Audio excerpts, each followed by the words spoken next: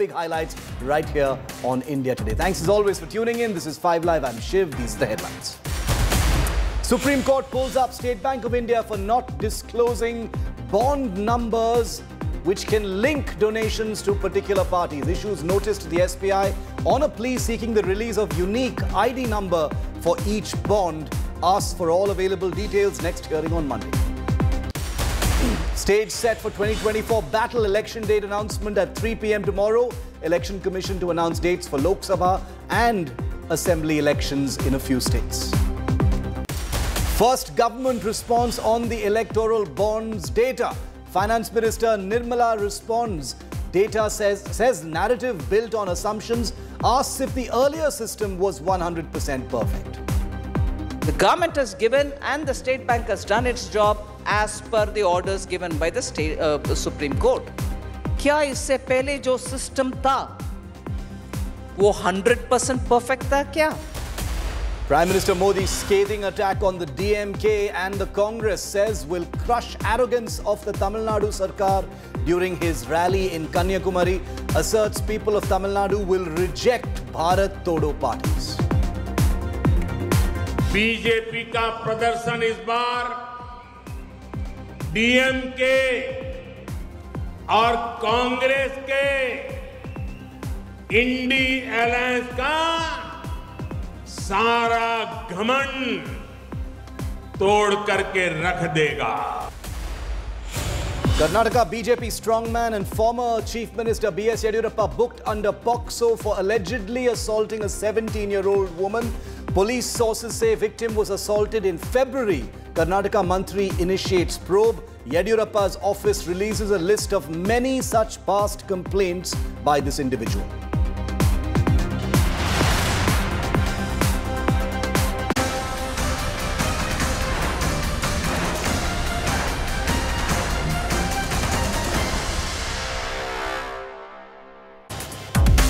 The breathless build-up to State of War 2024 is finally rolling. 22 hours from now, at 3 p.m. tomorrow, viewer, the Election Commission will be holding its press conference to lay before the country the dates for elections 2024. The dates are going to be announced as part of that traditional annual press conference. There had been a slight delay in this announcement owing to the sudden resignation of Election Commissioner Arun Goel. The reappointment of 2 new election commissioners needed to be done before the dates could be announced. Dates for some assembly elections will also be out in addition to the Lok Sabha election. The poll dates announcement comes 2 days after 2 new election commissioners were appointed. Election commissioners Gyanesh Kumar and Sukhbir Sandhu took charge today after being selected by a Prime Minister-led panel yesterday and being approved by the President. So now the decks are cleared for the Election Commission to hold that long-anticipated press conference, at the end of which the dates for the Lok Sabha and a couple of Assembly elections 2024 will be announced.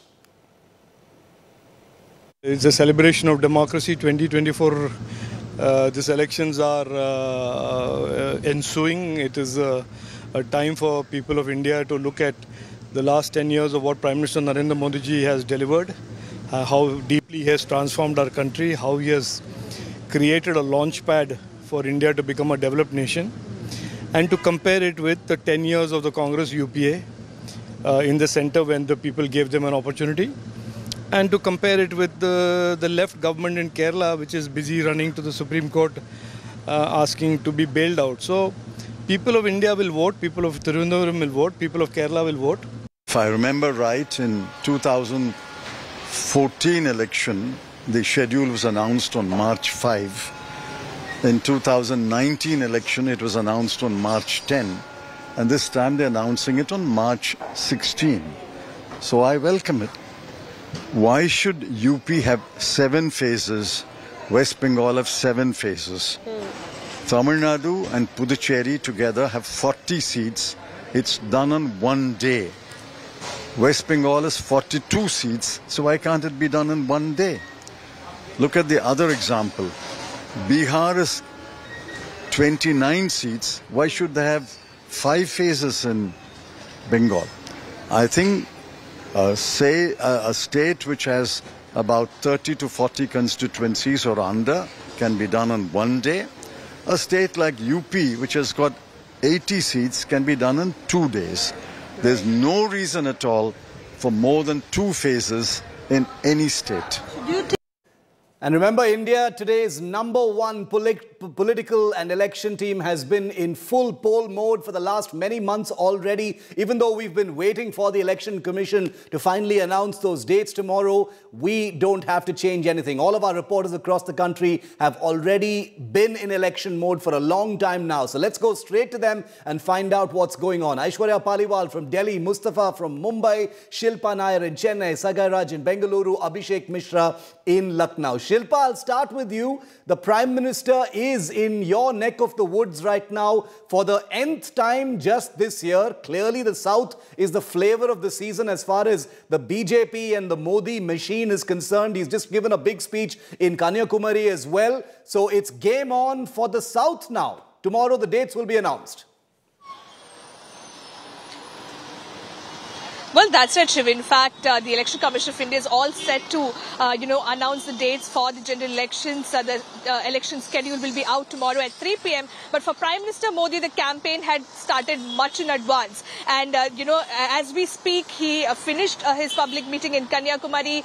He just finished in Pathanamthitta, is what I believe, which is in Kerala. And he, of course, then goes on to the next southern state. So his southern sojourn, that's what we are calling it, that has, of course, started it. And for the next couple of days, the entire focus of the BJP of Prime Minister Modi will be on the southern states, because remember, the BJP has set a very high target for themselves, that is 370 par and 400 for the NDA. That is a very highly ambitious target, and for them to crack that particular target, southern seats will play a crucial role, and that is the reason why the Prime Minister is wasting no time and leaving no stone unturned, going to one state after the other in the southern part of the country, one constituency after the other. Today, of course, in Kanyakumari, he lashed out at the DMK and the Congress and the India Alliance, saying that, once these elections are over, seeing the BJP's performance, the arrogance of the BJP, arrogance of the DMK and Congress will be crushed. That is what the Prime Minister has said. And apart from that, he highlighted various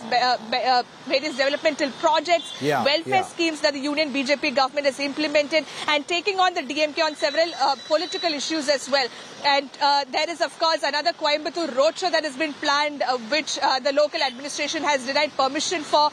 Again, the Prime Minister will be going to the Salem. So the BJP at this point in time, especially with respect to Tamil Nadu, they are focusing on the western region and the southern parts of Tamil Nadu, where they believe they have high chances of, improving their performance. Okay, very, very interesting. And, the Prime Minister, the BJP really leaving no stone unturned. Aishwarya, who's been tracking things in the north and also covers the Election Commission for us. The big day tomorrow finally arrives, Aishwarya. Finally, that suspense at least ends. 2019 was a sort of mammoth 7-phase, if I'm not mistaken, election across the country. What's it looking like right now? Are you picking up any buzz over what they're going to announce tomorrow?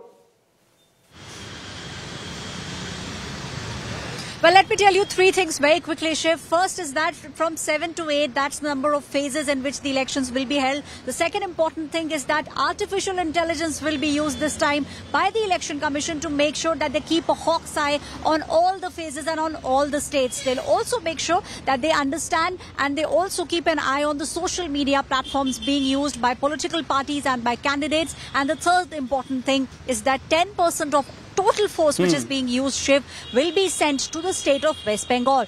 150 companies will be sent because Election Commission believes that West Bengal at the moment is a tinderbox, and that's the state that actually needs a lot of attention. Very interesting. And remember, Aishwarya will be fronting coverage of that press conference for us from the Election Commission tomorrow. Abhishek, quickly coming to you now. Uttar Pradesh, is the battle of all battles, as it were. The BJP looking very confident there. We've seen a lot of heat and dust. Thanks to the Bharat Jodo Nyaya Yatra also moving through Uttar Pradesh. How are things looking right now? Is the double-engine sarkar of of Modi and Yogi in UP confident of bettering its last time's tally? How is UP looking right now with the dates to be announced tomorrow? Well, Shiv, as of now, it is very clear that the BJP is once again is very keen on repeating its three-peat in the terms of numbers they got in the past two general elections. 2014, 73 is what they got. 2019, 64, and later on they won the by-elections as well. But to this time, they're optimistic that, the target is 80, but with the kind of, the sentiments are on the ground and the combination which are, as of now, looks favoring to the BJP, because India Alliance indeed is standing against, along with Samajwadi Party and Akhilesh and Congress. But so far, the seat sharing formula is not yet revealed. We're also witnessing how Mayawati, standing along, all on her own, will certainly also benefit the BJP. And in fact, BJP was already in a campaigning mode. We have seen Prime Minister Modi already beginning the campaigning from Varanasi. He has gone to Azamgarh, and we are also expecting a very massive campaign, not just physically, but technology, use of AI, and also the digital transformation which has been done, making it a 2.0 in terms of the campaign, which the BJP is all set. But we will not have to forget that Western Uttar Pradesh, that has also been managed with RLD on board, and Eastern part where Prime Minister himself is the poster boy. So that is something which the BJP is very optimistic that the major chunk, the major share will again come from the Uttar Pradesh, and that is why this election will once again be very significant for the BJP to get that number, which is they are targeting 370 plus and 400, which is a very big number to achieve as of now. And remember, if the Mood of the Nation survey is any suggestion whatsoever, then Uttar Pradesh is more than just in the bag as far as the BJP is concerned. Coming to you, Sagai, another state that is proving to be and has always proven to be very intriguing and interesting. Lots of heat in Karnataka over the tickets that have been handed out by both the Congress and the BJP. The BJP suffered a humiliating defeat in the assembly elections last year. How are they looking for the Lok Sabha? The BJP constantly says that the vote is very different between state and centre, between the Vidhan Sabha and the Lok Sabha. What's it looking like right now? The BJP had a healthy haul in Karnataka the last time in 2019. But, with the Siddaramaiah, DK Shivakumar combination, the dynamics of politics in Karnataka post 2023, how is it looking, Sagai? Now, as the history shows that Karnataka has always voted differently, whether it comes to state elections or a central election. And even this time, probably the BJP are backing on Modi wave as well as the history. On the other side, if you notice, Congress are quite confident that they might get more numbers of seats this time, unlike in 2019. Especially, they are backing the guarantees. They are confident that the guarantees work miracles for them, and probably they will get more numbers of seats in the state of Karnataka. So wherever they are going for campaigning, they are trying to point out the guarantees, especially the achievement of Karnataka Congress government in implementing these guarantees. But if you see technically, an opposition party in the state of Karnataka, I mean to say centrally Congress is in the opposition, and they should have probably gone ahead and announced the candidates much before than what the Congress should have done, because only 7 candidates has been announced in a ruling party in the state. Probably they are taking a risk when it comes to a mission like BJP, who are 365 days in election mode. So if you have to counter a party like BJP, that in a ruling party like ruling government in Karnataka, they should have announced the candidates much before earlier, and they should have allowed them to work and also back their should have got the backing of their government to go ahead and explain their schemes and guarantees which has been implemented by Karnataka government. Probably in that way Congress has failed. Probably that might be favor the BJP in the days to come along with Modi wave. Okay, so is there going to be a Modi wave? Is it going to have an effect in the south? Remember, Karnataka has been an outlier for the BJP because unlike all the other states, the BJP has managed to rule Karnataka several different times. It has a footprint in Karnataka, but the other states in the south have continued to hold out, as it were, against the BJP, especially Kerala and Tamil Nadu. And that's where the Prime Minister is spending most of his time. And finally, Mustafa Sheikh, my friend and colleague from Mumbai. Mustafa, if there's one state which has not stopped being in a state of war since the last Lok Sabha election. It is our very own Maharashtra.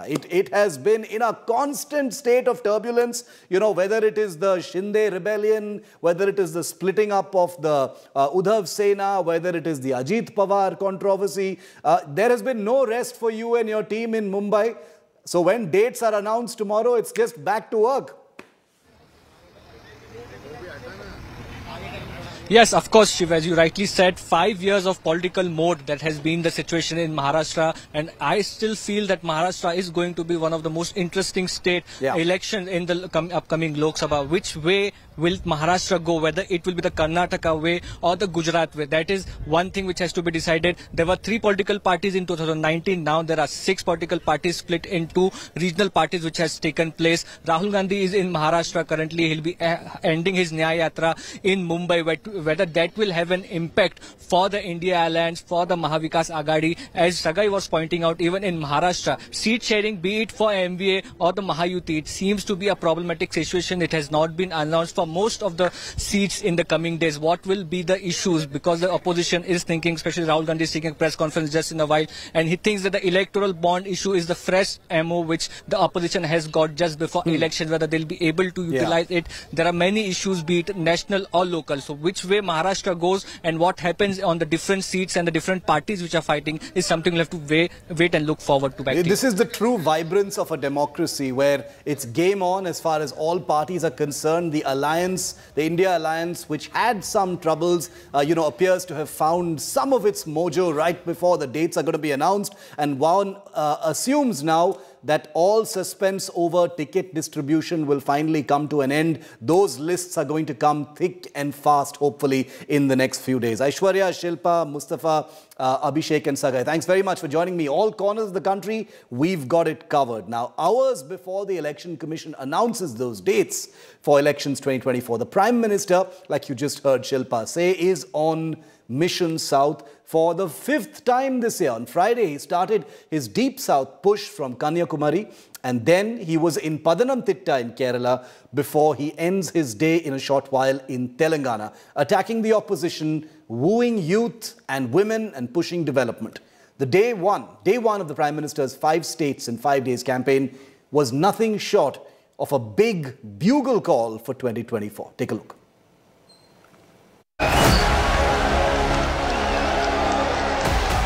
The first destination for the mega South India outreach by BJP and the Prime Minister was the southernmost tip of the country in Kanyakumari. The Prime Minister started his blitzkrieg campaign in 5 South states in 5 days by opening an attack on the ruling party DMK and its alliance with the India bloc. यहाँ की DMK Congress गठबंधन कन्याकुमारी के लोगों को सजा देने का कोई मौका नहीं छोड़ती। कन्याकुमारी और तिरुवनंतपुरम 4-लेन रोड भी यहाँ की सरकार बनने नहीं दे रही थी। हमें इसके लिए अतिरिक्त फंड देना पड़ा, तब ये काम शुरू हो पाया। For the first time since the AIADMK left the NDA last year over disagreements with the BJP state chief K. Annamalai, the Lotus is without an ally in Tamil Nadu. Prime Minister Modi added more ammunition to his opening attack and announced that the BJP will crush the arrogance of DMK and Congress in Tamil Nadu. Tamil Nadu में BJP का प्रदर्शन इस बार DMK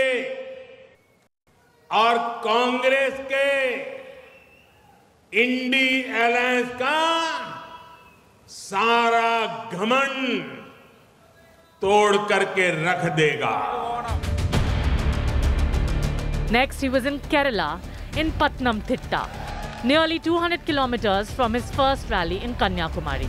Hoping to woo nearly 3 lakh youth voters of the state in favor of the Lotus, the Prime Minister harped on the development agenda and the need to get on the national bandwagon to take advantage of it fully. BJP के उम्मीदवार भाई अनिल के Antony आपकी सेवा के जज्बे से भरे हुए हैं। ऐसी ही फ्रेशनेस की केरला की पॉलिटिक्स को जरूरत है। इसलिए अब केरला के लोग भी कह रहे हैं, अब की बार 400 पार। Next, the Prime Minister will continue his tireless campaign tour by visiting Telangana. He has a packed schedule traversing across 5 states for the next 4 days as well. Bureau Report, India Today.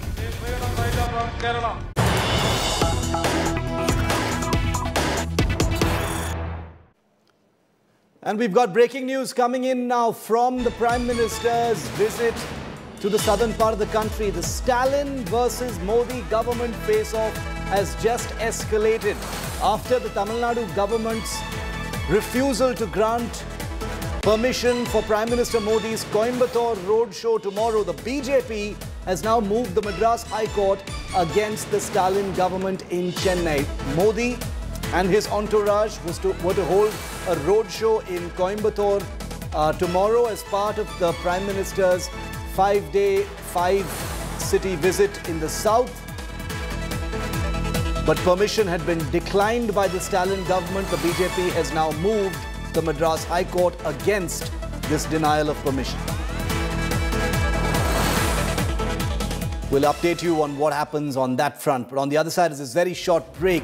It's the electoral bonds issue, the biggest headline of the day. Hours after electoral bonds data was made public by the Election Commission, the first and only government response on the entire issue was at the India Today conclave by none less than the Finance Minister. That's next.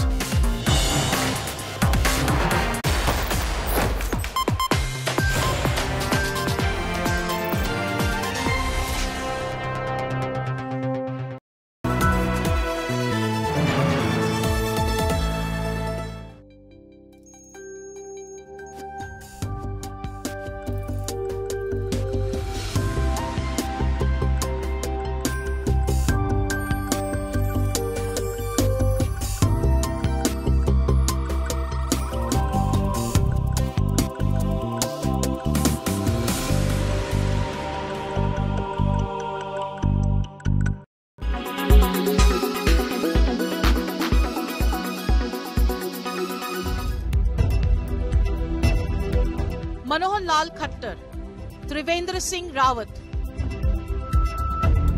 Basavaraj Bommai. 3 former chief ministers from the plains of Haryana, hills of Uttarakhand to Karnataka down south. At least 5 union ministers. The Bharatiya Janata Party has unveiled its second roster of candidates for the Lok Sabha polls. The roster comprises 72 names. The party's youth wing chief, Tejaswi Surya, nominated to contest from Bangalore South. In total, 20 candidates are named from Karnataka, 6 from Telangana, 20 candidates hail from the western state of Maharashtra, 5 from Madhya Pradesh, 7 from Gujarat, 2 from Delhi, 2 from Himachal Pradesh, and 2 from Uttarakhand round off the count.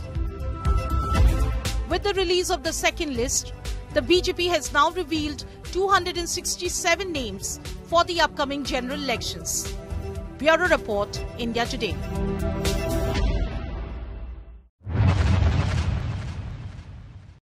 हर गरीब महिला को सीधे bank account में हिंदुस्तान की सरकार साल के 1 लाख रुपए देगी. The Congress rounds off its series of Nyay guarantees with its biggest election pledge. The principal opposition party has made 5 promises to women. Mahalakshmi scheme that will transfer 1 lakh rupees a year to 1 woman per poorest of poor families. 50% quota for women in central government recruitments. Doubling of central government's contribution to wages of Asha, Anganwadi and midday meal workers. One Adhikar Maitri or councillor in every panchayat to spread awareness among women about the schemes and rights available to them. And ensure there is at least one hostel for working women in every district. These will be named after 19th century social reformer and educationalist Savitribai Phule. हमारी सरकार आएगी, India की सरकार आएगी. With women along with the youth emerging as decisive factors in elections, every party is trying to meet their aspirations. Prime Minister Narendra Modi in his Independence Day speech last year had launched the Lakpati Didi scheme that aims to make women from villages Lakpatis. The initiative aims to train women in self-help groups so that they can start micro-enterprises. The drive's objective is to help rural women earn income of at least 1 lakh rupees per annum per household. Modi's guarantees versus Congress Nyay guarantees. Guarantee has become the buzzword for Mission 2024. Bureau Report, India Today.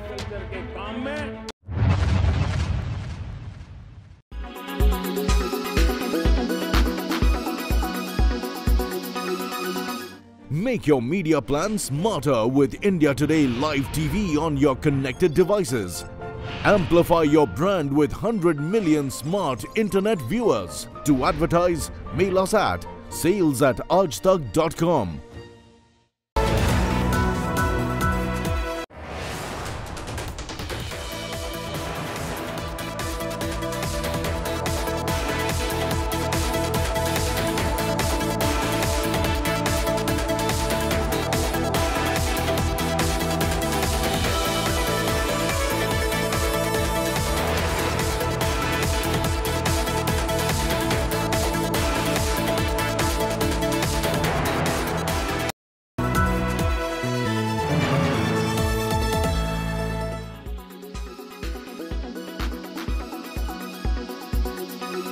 Delhi के मुख्यमंत्री अपने भ्रष्टाचार के उजागर होने से अपना आपा खो बैठे हैं। उनको मालूम नहीं है कि ये सारे लोग आ चुके हैं, आज भारत में ही रह रहे हैं। सिर्फ इनको अधिकार नहीं मिला है, वो अधिकार देने की बात है। 2014 तक जो आ गए इनको नागरिकता देनी है। और इतनी ही चिंता है तो वो क्यों बांग्लादेशी घुसपैठियों की बात नहीं करते हैं, रोहिंग्यास का विरोध क्यों नहीं करते हैं? क्योंकि वो वोट बैंक की पॉलिटिक्स कर रहे हैं। और बांग्लादेशी नौकरी का अधिकार नहीं मार रहे हैं क्या? रोहिंग्यास नहीं मार रहे हैं? इनके लिए तो आप कभी नहीं बोले भाई। सिर्फ जो हिंदू शरणार्थी आए हैं, जो बौद्ध शरणार्थी आए, जो जैन, पारसी और क्रिश्चियन शरणार्थी, इसी का विरोध कर रहे हैं। What's the pro and a con maybe being Akansha Ranjan Kapoor? I want to be grateful and say, okay, you mean as a person, as an actor, what do you mean? As a person, as an actor, both. I think as a person, I'm grateful. I don't see a con. I feel I'm a misunderstood person because I feel I'm so boisterous and out there and talkative. I've been misunderstood a lot. I think that's a con of being me. A pro of being me is I think I've got the best support system in the world, friends and family. Like, I don't think, like, if there was a competition, I'd win. The best support system. A pro as an actor, I feel I've got to work with very credible filmmakers, you know, with Vasan sir and everybody, like, very early on. The con of being me as an actor, I think, again, the misconception that I've been in that elite 1% of actors who've had it easy. I know them, I've hung out with them, I'm not one of them. So there's that misconception. So sometimes it upsets me when they're like, oh, another Nepo who had it so easy. I said, bro, that ain't my journey. Like, that's not me. Like, you know, so I want to like sit people down and be like, hey, let's have a conversation. Let me tell you, you know, but again, I don't want to be that person who cries and whines. But like, yeah, it upsets when I'm like, you don't know the half of my journey. When you got this role, who was the first person you contacted? My mom. So I didn't tell anybody. I found out in the evening. So I went to sleep on that information because I was like, it's too good to be true. So it's not happening. Let me find out. There's going to be some but. And I've gone to sleep as if when I wake up in the morning, I'm going to get some messaging, unfortunately. Because I was so used to that at that time. And I woke up and I'm like, okay, this is happening, this is real. And I go to my mom's room and I was like, Mama, I need to tell you something, but please don't tell anyone. Because I was so superstitious, you know, someone will jinx it. So I said, don't tell anyone. So she's got scared. She said, "Beta, don't scare me, kya hua?" And I'm like, I got my first role. And she has cried and fallen like just on the bed and she's just howling. And I was like, I know it's happened. Finally, it's happened.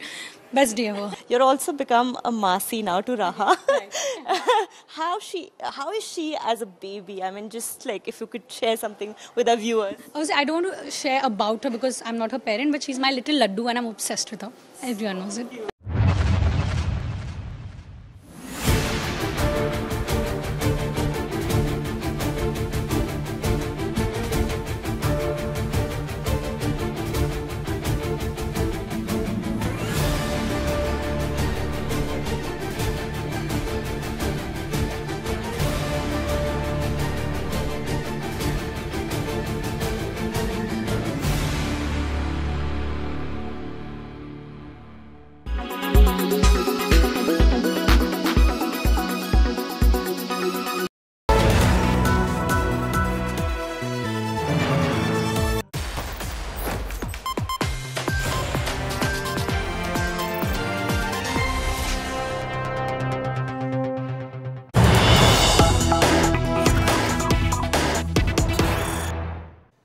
And here's that latest update coming in from Tamil Nadu, where the Prime Minister was to hold a roadshow in Coimbatore, blocked by the Stalin government. The BJP moved the Madras High Court, and now the High Court has instructed the Tamil Nadu government to grant permission for the roadshow. Permission after the BJP moved the High Court against the Tamil Nadu government. This roadshow will be taking place for a distance of about 3.6 kilometers tomorrow in Coimbatore. The Madras High Court has directed the police now to grant permission for the Prime Minister's roadshow in the city of Coimbatore. That's the latest we're getting from there. Hours after electoral bonds data was made public under instructions from the Supreme Court by the Election Commission, the first and only government response so far on this controversial burning issue has come from Finance Minister Nirmala Sitharaman at the India Today Conclave 2024 that kicked off today. She dismissed the prevailing narrative on bonds as being founded on assumptions, questioning the perfection of the previous funding system. Here's a listen. Here's what she said.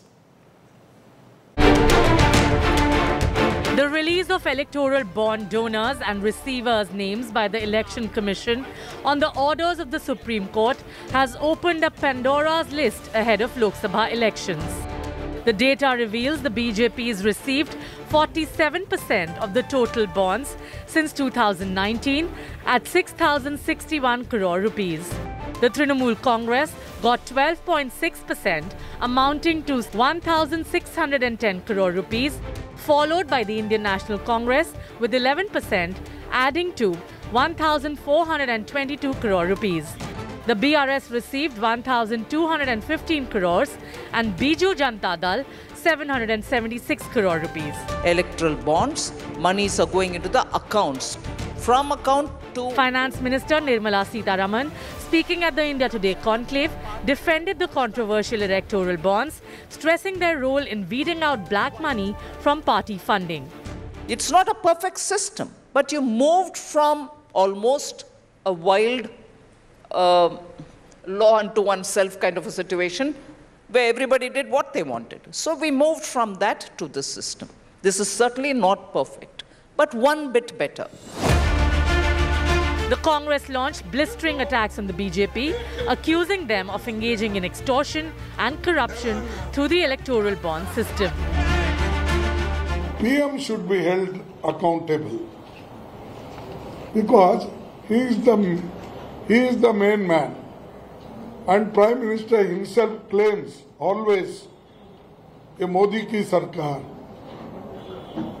a Modi ki party, a Modi ki guarantee. So everything is in his name only. He never said even BJP.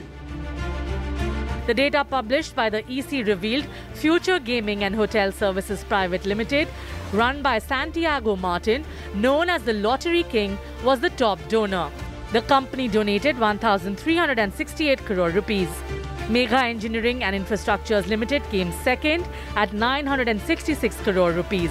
Quick Supply Chain Private Limited, Vedanta and Haldia Energy were among the top 5. 16,518 crore rupees were donated to political parties between April 1, 2019 and February 15, 2024 through electoral bonds. Meanwhile, Supreme Court reprimanded the SBI for not disclosing the unique ID numbers assigned to each electoral bond. The court has issued a notice to the bank and the next hearing is scheduled on Monday in the matter. The matching of bond numbers is key to identifying who donated how much amount to which party. The SBI had earlier claimed in court that matching the data sets is a time-consuming process. Bureau Report, India Today.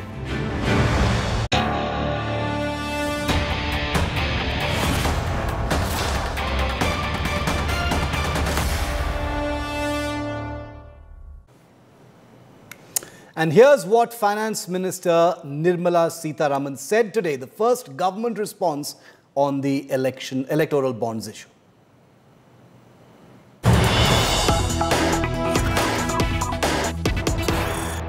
Recently, we got to know the identity of the donors in the electoral bonds. And as I was scrutinizing the list, there are a couple of questions that I'm sure are in the minds of everyone here. A, the fact that the BJP gets the large majority of the funding, which can be partly explained by the fact that you're the party in power and everybody wants to be with whoever they think can win. But there are two other questions. One, that the country's major corporate groups, and I don't want to name any one or two, but the big funders who you'd imagine are the ones who are spending their money because it's now through white channels, are not on that list. They're not amongst the major donors, and I'm wondering, okay, if those guys are funding, how's that money coming and how are they funding and why is it not through white channels? The second question, Madam Finance Minister, is this, that out of the 30 top funders, 14 corporates had some kind of investigative agency chasing them for some case, which would lead everyone sitting here to wonder whether this is some kind of a buy or sell some protection. If these agencies are chasing you, fund through the electoral bond route in the hope that you can buy yourself some protection. Now, the Modi government's promise was, we will not let this happen. No way, no crony capitalism. And yet the data seems to be telling a story which leads to many questions, Madam Finance Minister. I think you've based yourself on huge assumptions. That the money is given after the ED raid happened. For all you know, the money was given earlier. And in spite of that, we went knocking at their doors. Am I making sense? No? What if the companies gave the money and after that we still went and knocked at their doors through ED? Is that a probability or not? That's an assumption which Rahul has made, that ED went and knocked at their doors, they wanted to save themselves and therefore they came up with the funds. One. Second assumption in that itself is, are you sure that they've given it to BJP? They probably gave it to the regional parties. What makes you assume so many things and build a narrative? The government has given and the State Bank has done its job as per the orders given by the Supreme Court. Now you do any hair splitting on it, but do it without assumptions of this nature. ED, and therefore they gave you. But the rest of them didn't. The rest of them have given God knows to who. Which ED was sent to them, and they have also given it. I think, smart, hard-working research will do good rather than lazy journalism. And here's a voice from the opposition side on being asked at the India Today conclave about Finance Minister Nirmala's statement on electoral bonds. Former Finance Minister and Congress stalwart P. Chidambaram lashed out at the Modi government and stated that electoral bonds were introduced. It was clear that it was a legalized bribery system. Here's what Chidambaram said. Electoral bonds. Yes. 14 of the top 30 companies who've given donations through electoral bonds are companies that at some stage or the other in recent times have been raided or investigated by the enforcement agencies. When we asked this question to Nirmala Sitharaman, she said these are your assumptions that there is a protection being offered, and that's how any connection is being built between raids and donations given. What's your view? Since you are, many believe, the architect of the Prevention of Money Laundering Act, Who was the finance minister and who was the prime minister and which was the law, who was the government in 2002? One. Second, when did the act receive the assent of the president? In 2003. FATF asked the government, the act has been passed, president has assented, why are you not implementing that?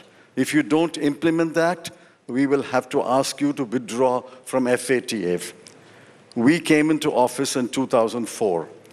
The tremendous pressure from FATF, you have passed a law, you have to implement it, otherwise you'll have to withdraw from FATF.